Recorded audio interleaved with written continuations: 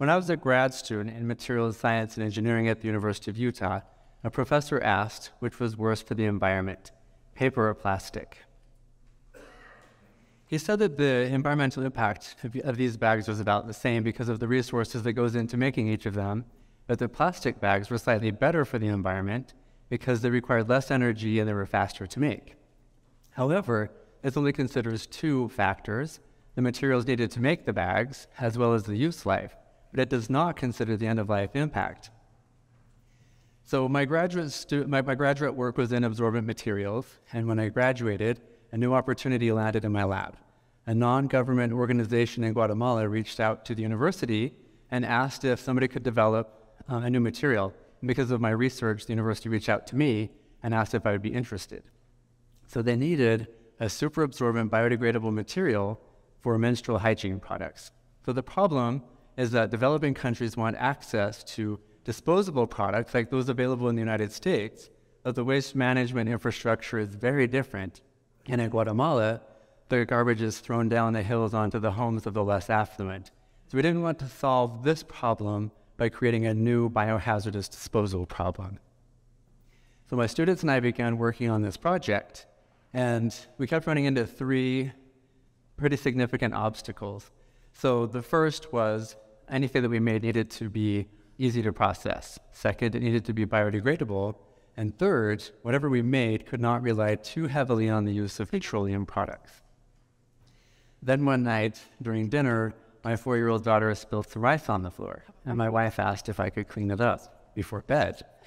So I said, no, I'll wait until the morning when it's not so sticky and it'll be easier to clean up. So my wife doesn't like me telling this story, and she definitely doesn't agree with my approach. Be that known. But the next morning I went out to the kitchen, I swept up the now dry rice, and it cleaned up. It didn't stick to the broom or anything. So as I was driving to work that morning, I was thinking about rice, what happens when it cooks and dehydrates.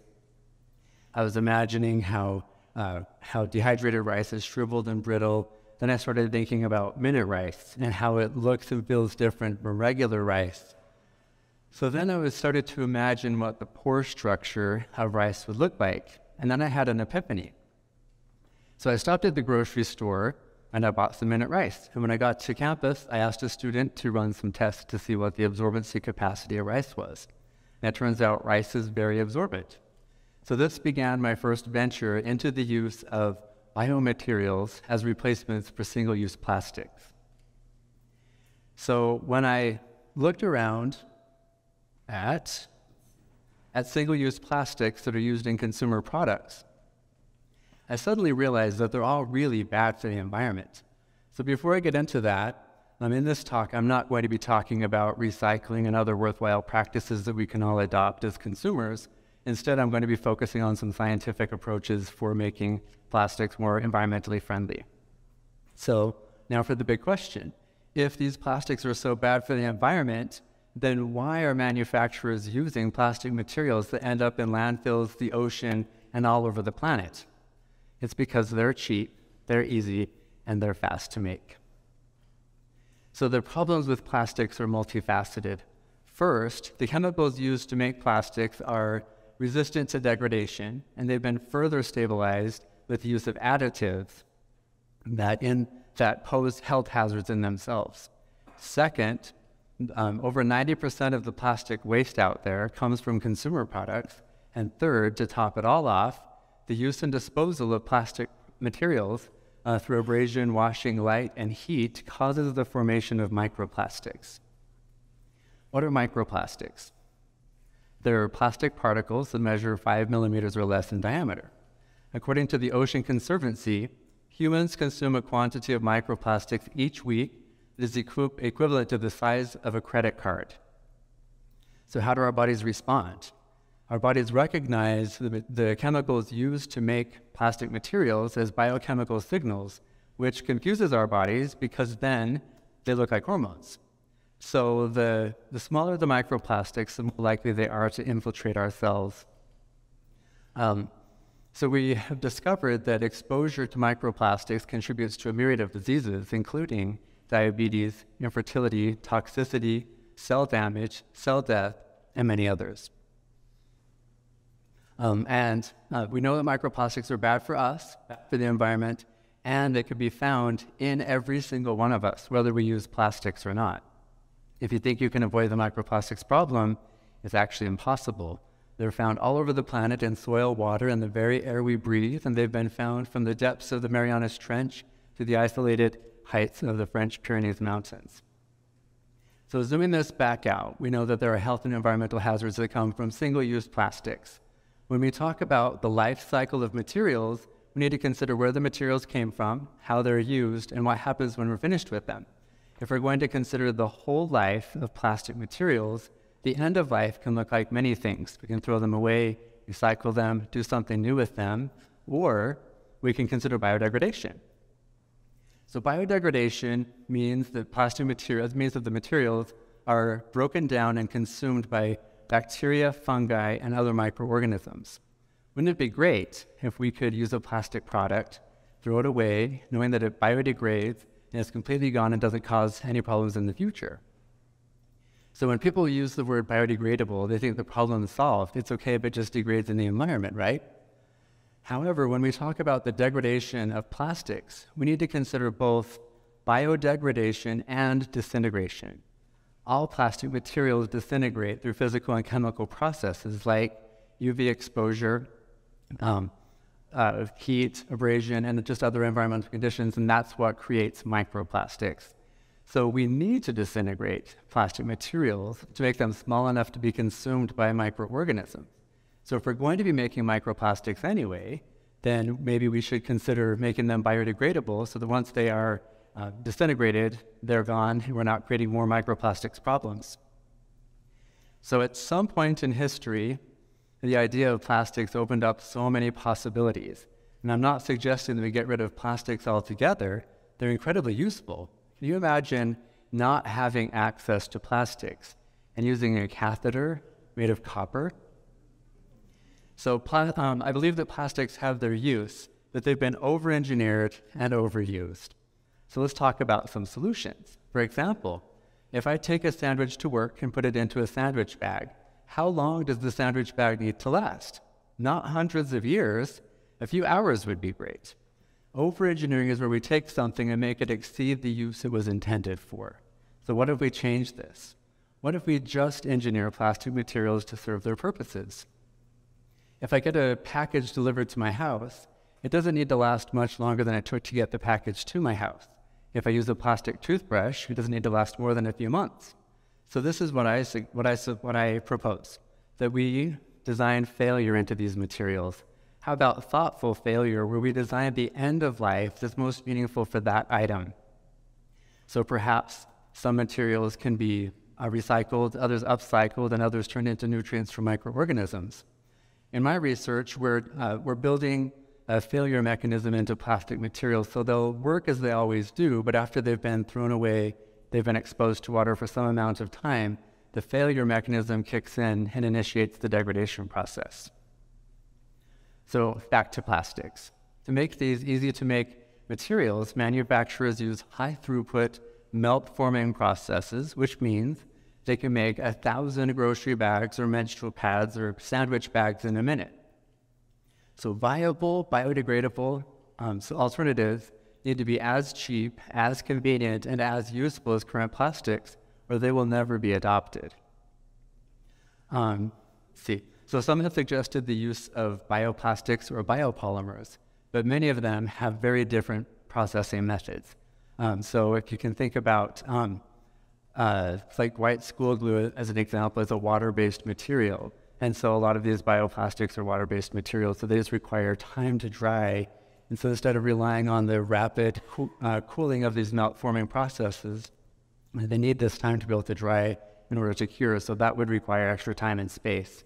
So I think it's unrealistic to ask manufacturers to overhaul their manufacturing processes, because it would cost billions of dollars in new manufacturing equipment, and it would require space to make bioplastics at the same volume as current plastics, and nobody has that amount of goodwill.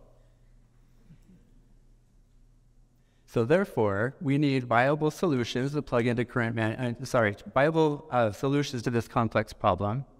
We need to make alternative materials to plug into current manufacturing.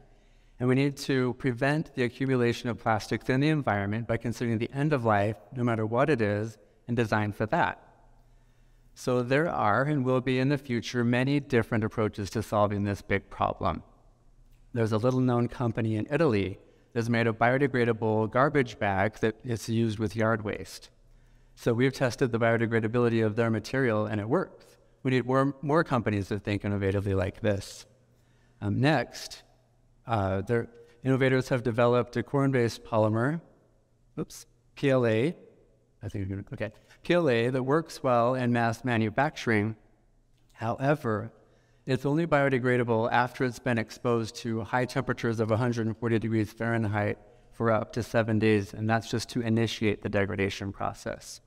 And finally, people are working on taking plastic materials and using thermal processes to break them down into molecules that can be used to make new materials and products. This is an example of upcycling.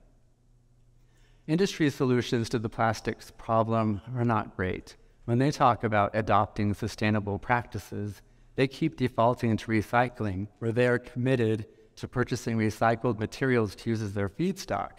But this is problematic because it relies on two things that are completely out of their control. First, people and how they throw things away. And second, it assumes that all communities have adopted effective recycling practices. But in reality, in many locations, the infrastructure just isn't there. And much of what we throw away, much of what we recycle ends up in the landfill anyway. So we know that recycling isn't the only answer. It's one of many answers to the big plastics problem. We have talked about some methods for preventing plastic waste out there. So other approaches need to address how to get rid of what's out there. So as you probably already know, the Great Pacific Garbage Patch is 3 times the size of France, and it, along with the other plastic islands in the ocean, are still growing. According to the United Nations Environment Program, there are 400 million tons of plastic waste disposed of each year across the planet, which is equivalent to 100 million African elephants lined up trunk to tail, and they would wrap around the planet 15.2 times. And that's what we dispose of as a planet every single year. So we have to keep living our lives, and that means that we're going to use plastic. But let's do what we can to make a difference. So solutions can come from grassroots efforts, governments, and academia. But the most powerful and impactful solutions will come from industry-led efforts. They have the money, so they should lead the research effort. Instead, they're relying on academics and others to solve this problem first. As consumers, we could put pressure on industry to make a change. A few years ago, there was a press release for one of my startup companies, and within a couple of days, a rep from one of the largest menstrual pad manufacturers called me on the phone and was upset because people were asking for biodegradable pads. And he was upset at us because we had changed the conversation. So let's rethink the materials that we use, how they're used, how they're recycled, and what we consider the full life cycle of plastic materials. And let's refuse to accept that there isn't an answer out there or many answers to solve this complex problem. So to bring this back full circle, there are many different plastic materials used in hygiene pads. But we're making progress. I have a project where we're working on biodegradable plastic adhesive that's used in menstrual hygiene products. Fundamentally, we're trying to address the stability of plastic materials to make them more digestible for microorganisms. We're using materials that degrade in 6 months, and we're only considering options that plug into current manufacturing because we want consumer product companies to adopt our technology. We've been testing the manufacturability of our material with an adhesives manufacturer, and it checks all of the boxes needed for manufacturing. So wouldn't it be great if a consumer product company came across a biodegradable alternative to any of the materials that they had that didn't require them to change anything at all in their process? So we know the problems with plastics. We need better methods for preventing and getting rid of all the plastic waste out there. Our health is connected to our planet's health. So back to the story of the rice. The night I decided to let the rice dry so that it would be easier to clean up, I didn't realize it would take me down this pathway of looking for biodegradable replacements for plastic materials. I mean rice, in my kitchen. So let's keep our eyes open. Other solutions are out there, and they might be just as simple. So let's go find them. Thank you.